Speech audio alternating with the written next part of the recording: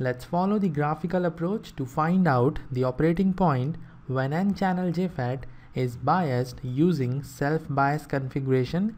In the previous lecture, we followed the mathematical approach to find out the operating point, and now in this lecture, we will follow the graphical approach. The first thing we have to do is to plot the transfer curve of the device. We will plot the transfer curve of the device, which is the plot between drain current ID and the input voltage VGS, and like fixed bias configuration, we will use Shockley's equation to plot the transfer curve. In case of junction field effect transistors, two parameters are already given. The first one is saturated drain current and the second one is pinch off voltage, and let's say in this case IDSS is equal to 8 milliamp and VP is equal to minus 6 volt, and now we will make ID equal to 0 amp in this equation. The drain current ID is equal to 0 amp, and this will give us VGS equal to VP. So we have the first point when ID is equal to 0 amp, VGS is equal to VP, and VP is minus 6 volt. So VGS is equal to minus 6 volt. And now we will make VGS equal to 0 volt. VGS is equal to 0 volt. When you put VGS equal to 0 volt here, you will have ID equal to IDSS. The drain current is equal to IDSS. When VGS is 0, ID is equal to IDSS. IDSS is equal to 8 milliamp. This means ID will have the value equal to 8 milliamp. This is IDSS, and this voltage here is pinch off voltage VP. So we have 2 points and we need one more point to plot the transfer curve, and now we will make VGS equal to VP by 2. VP by 2, this means minus 6 by 2. So VGS is equal to minus 3. And when you put VGS equal to minus 3 volt in this equation, you will have ID, the drain current, equal to IDSS over 4, which is equal to 8 milliamp divided by 4, or we can write 2 milliamp. So the third point is having the x coordinate equal to minus 3 volt and the y coordinate equal to 2 milliamp. Let's plot the third point. I will extend the 2 milliamp point like this and minus 3 volt point like this, and the intersection is the third point. This intersection is the third point, and now I will join these 3 points to have the transfer curve. I will quickly join these 3 points like this to have the transfer curve of N-channel JFET when maximum drain current IDSS is equal to 8 milliamp and the pinch off voltage is equal to minus 6 volt. So this is the transfer curve, and if you remember the last lecture, we obtained input voltage VGS applying Kirchhoff's voltage law in the input loop, and it was equal to minus IDRS. This was VGS in the last case, and this is the equation of a straight line.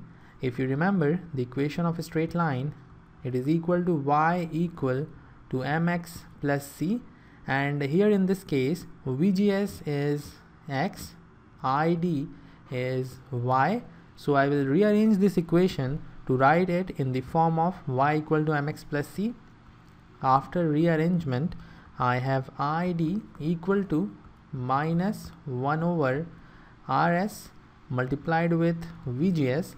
So we have y equal to minus 1 by Rs is m, which is the slope, VGS is x, and c, the intercept, is equal to 0. And when intercept is equal to 0, the straight line passes through the origin. So this straight line will pass through the origin, and to plot this straight line we need 2 points. So let's try to find out 2 points using this equation. I will first make VGS equal to 0 volt. I will first make VGS equal to 0 volt, and when VGS is equal to 0 volt, the drain current ID is equal to 0 amp. You can put VGS equal to 0 here and you will have ID equal to 0 amp. So the first point is the origin itself, the line is passing through the origin, and now we will find out the second point, and for this I will make drain current ID equal to IDSS over 2, and when this happens, VGS is equal to minus IDSS RS over 2. And in this you can see IDSS is known to us, it is equal to 8 milliamp. RS is also fixed, it is also known to us, it is given in the circuit, over 2. So this value is fixed. So we know the X coordinate and we also know the Y coordinate because it is equal to 4 milliamp. In this way we have the second point.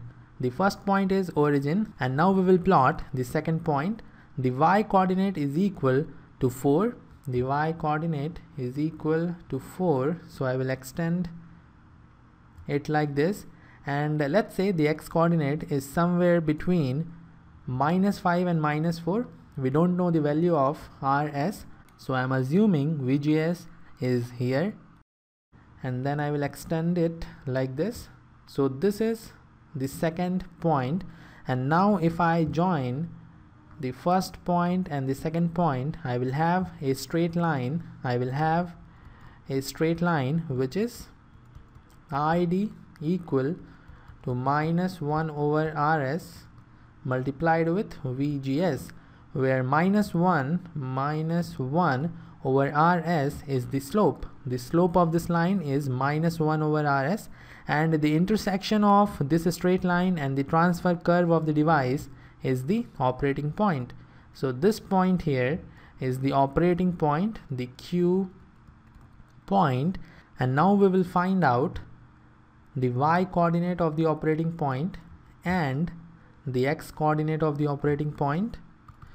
So this is IDQ and this is VGSQ. So in this way we have the operating point, and I think this lecture is clear to you. There is one homework problem, and the homework problem is related to the straight line we have just drawn. If I increase resistance RS, let me slide the board, the homework problem.